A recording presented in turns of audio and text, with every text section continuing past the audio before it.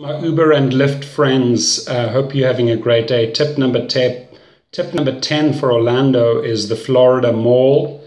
Leave your feedback, good or bad. What did you experience there? Did you make money there?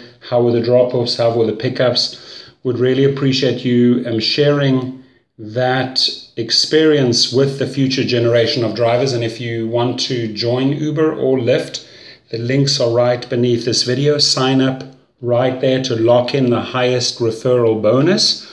And you're welcome to reach out to me if you have any questions. I'm the Rideshare Professor. My details are beneath the video. Wishing you a fantastic day and drive safe.